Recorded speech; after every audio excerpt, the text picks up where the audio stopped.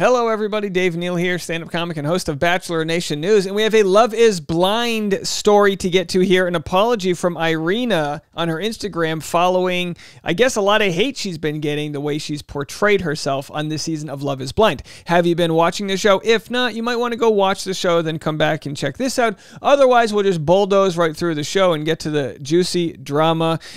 Season 4 of Love is Blind is probably the highest rated. Everyone's talking about it in the news. It actually was perfectly dropped, the final episodes this past weekend, right after the Bachelor finale. So for all those that are looking for that parasocial sort of drama and relationship, they're about to get it. Follow me on Instagram at DNeals, patreon.com/Dave Neal for behind the scenes bonus content. And if you want other reality news, I covered American Idol, my favorite songs from last night's episode of Hollywood Week. Go check that out. Link in the comment section below, bachelorrushhour.com. The podcast, Bachelor Rush Hour, every day, your daily content. So let's play the apology, and then we'll discuss what the heck she's actually apologizing for. Here is what Irina had to say on the show. Oh, let's go back to the beginning here. Here's what she had to say. It's already got 290,000 plays.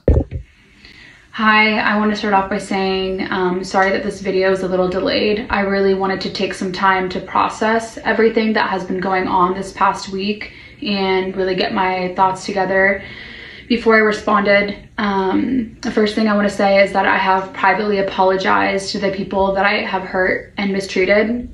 And second of all, I wanted to say I'm so sorry for the people that watched the show that felt frustrated, angry, hurt by the way that I was mistreating people on the show. It was very immature and naive of me in a lot of those situations.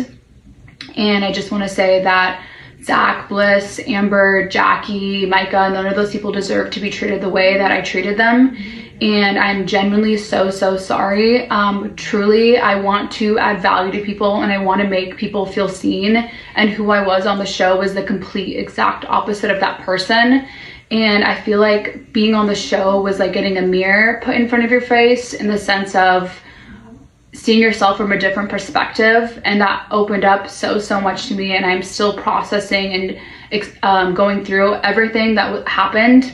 And I just want to say that I'm still journeying this. If journeying is a word, I'm still journeying this, all of this and everything that happened, and figuring out like the person that I want to be and that I want to move forward to be. But I know that none of those things were okay. And even Zach, like, he was so vulnerable with me and I so mistreated him and shut him out. And I hope that one day I get to share my experience and what was kind of going on with me emotionally during that experience. But until then, I just appreciate you for watching this and listening to this, and thank you. All right, so some people said that it had about the sincerity of a chat GPT, automated apology, and others, even her cousin apparently commented saying that she's horrible and has always had main character syndrome and is the only one in the family who acts like that. Yikes. So if you just watch this apology alone and don't know what's going on with Love is Blind, I can totally understand it. It's a good sales pitch to watch the show. So she offered her apology.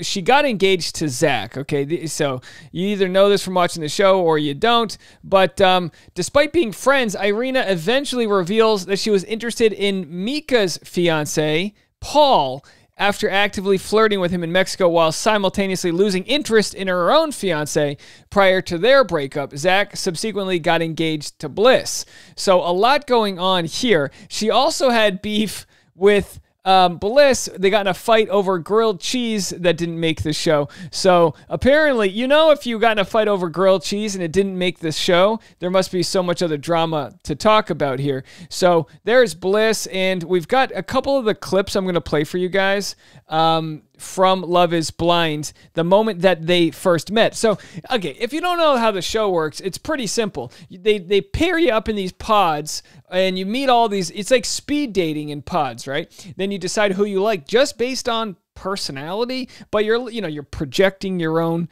what you think they're going to look like. And in past seasons, we had Shake, who was like the guy who was trying to find out if they were if they weighed a certain amount. So he'd be like, I'd go to concerts and I like to lift people over my shoulders. Could I lift you over my shoulders in a concert? You know, he's like, I like to walk on thin ice. Would it be a problem if we walked on thin ice? You know, those types of things.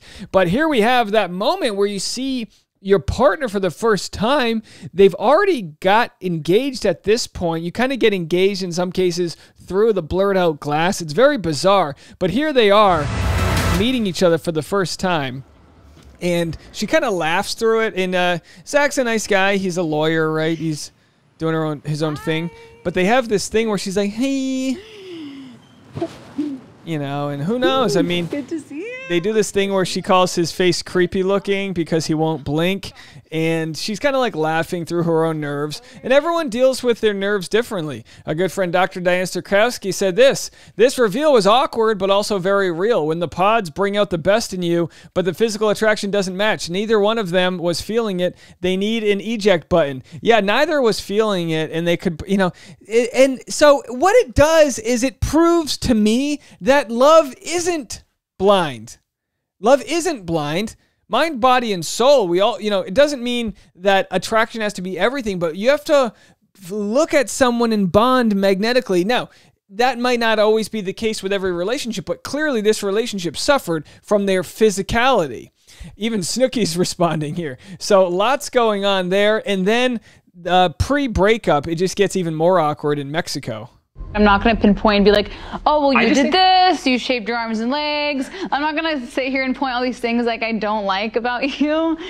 I'm not going to do that. Like, you don't deserve that. Yeah. Like, you're a great guy. Sure. Whenever you tell someone, I'm not going to point out the things I don't like about you, it's like, at that point, you might as well point out the things you don't like. Zach responded, is it Goitowski? Am I pronouncing that right? Zach said, honestly, I felt like a complete failure in this moment after going through all that, just to end it after a few days. But sometimes you just have to cut your losses and admit you made a mistake. Looking back, I have never been more proud of myself. I feel bad because I feel like I showed up like really bad for you too. Like, you got the worst part. This is like, I've never like made anyone feel this way. Like, I'm literally treating you so poorly. Like, I know it. Like, I won't even like look at you, like touch you. Like, you talk. All right, so she knows she's treating him poorly, and at the same Mexican sort of aspect of the show, so they get engaged or they don't, you know, depending on, not all the relationships make it to Mexico. Then they go, I say Mexico because they're at some, you know, beach or whatever doing their thing, but that's where the relationships either flourish or they don't, and there's more mingling, you know what I mean? And again, I'm explaining this for the people that haven't watched the show before. It might sound obvious. Here I am. Love is blind-splaining to you.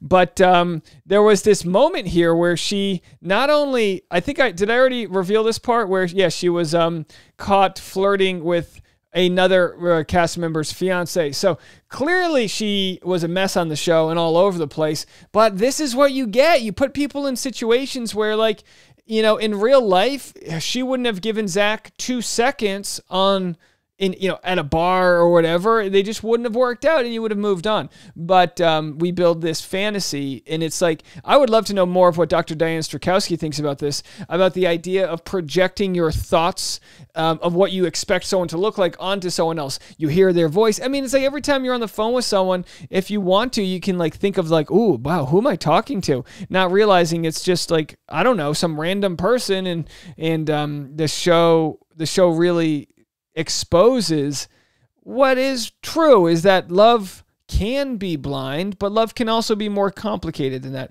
especially if you have to work on yourself. Clearly, Irina is working on herself with her apology here. We'll have to see if they're going to have some sort of reunion to talk it all out and where they go moving forward. But that's your Love is Blind update. I'll keep on giving you guys some more Love is Blind content as it all spills onto the streets. In the meantime, don't forget, check out the podcast if you want extra bonus content. We got the American Idol recap today. I play about 6 of my favorite songs from last night's episode of Hollywood Week on American Idol. And you can, of course, check out all the other content and put some bread in the tip jar at patreon.com/Dave Neal. Let me know what you guys think. Are you watching Love is Blind? If so, would you like more content? We'll talk to you soon.